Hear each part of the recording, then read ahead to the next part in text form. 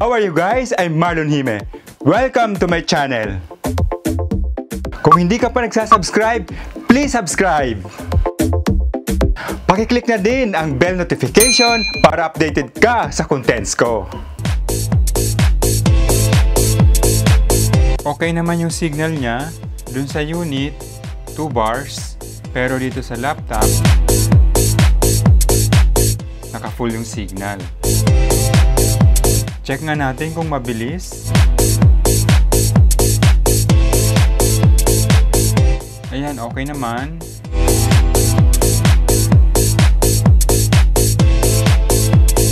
Ayos naman.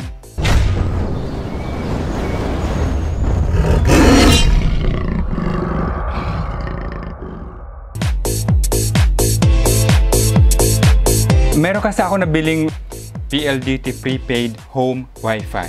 Tingnan nga natin kung okay ito.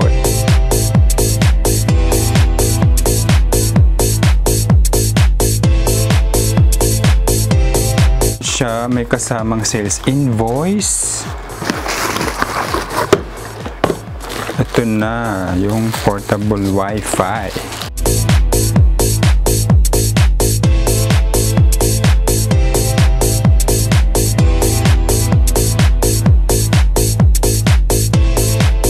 $1,495 ito pero nakasale na lang ng $995.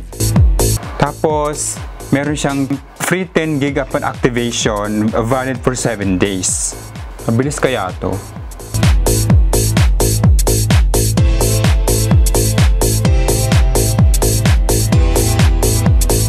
Grabe.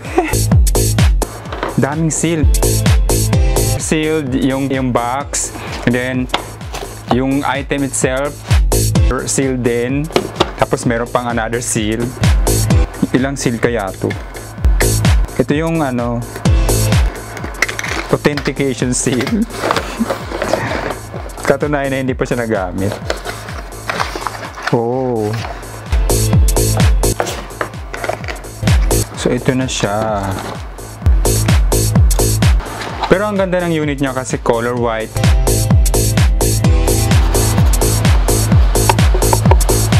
Mukhang matibay. Tsaka ang liit lang niya. Ang gaan. Pre-installed SIM. Dito na. Paano naman to install? Yun ang next.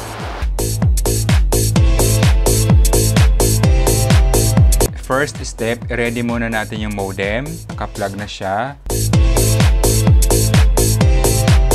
Open ka ng Google, and then punta ka sa PLDT Home Wifi settings sa .net. Mag-login tayo doon.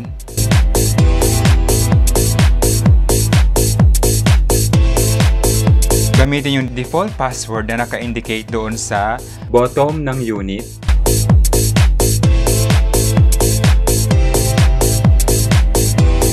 Step number 3, change your network name and password. Mag-assign ka lang ng network name mo. Yung password, required niya na may uppercase, may lowercase, alphanumeric, and special character. Minimum of 8 characters. Ito yung sample password ko. Okay, once na naka-login ka na sa homepage,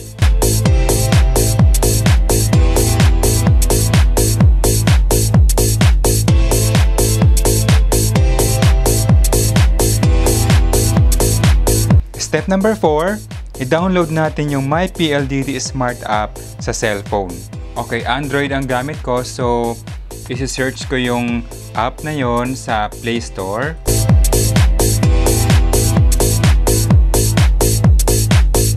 Then, install natin.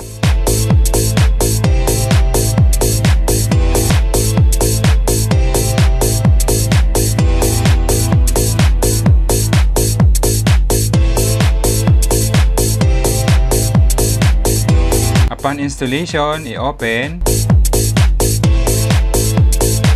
Yung initial number na mag-reflect dyan sa sign-in page, yung existing number mo dun sa cellphone mo. You have to replace that with the cellphone number doon sa PLDT Home Wi-Fi unit mo. Yung nasa likod ng SIM. I-input mo yung number na yun dyan, no, sa enter your email address or mobile number. Once na na-input mo na yan, makaka-receive ka ng confirmation. Diba doon sa laptop or PC mo, naka-open yung PLDT Home Wifi settings.net. Tingnan mo yung message doon, magsisend siya ng OTP verification code. I-input mo lang doon sa cellphone mo.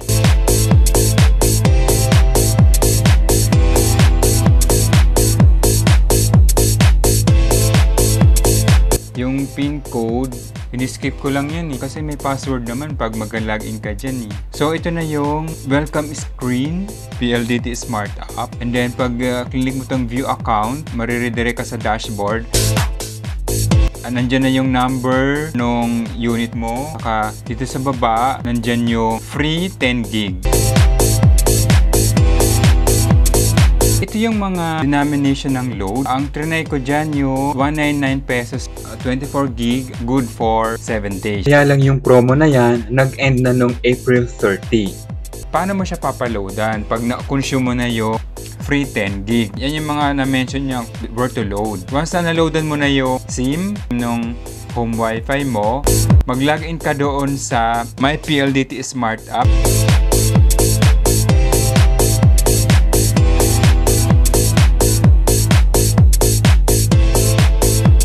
Tapos, dito sa dashboard, lower right, yung promos, nandyan yung mga load. So, for example ako, ang pinaload ko ay 200. I-avail ko yung PAM load 199. Click mo lang yan. Mako-convert na yung pinaload mo to 199.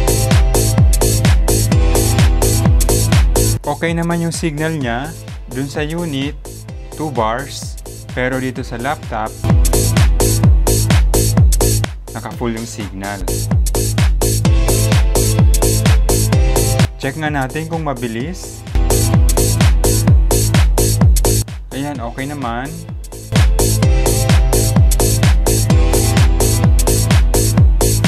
Ayos naman. Thank you for watching. Please stay on this channel. See you next time. Bye!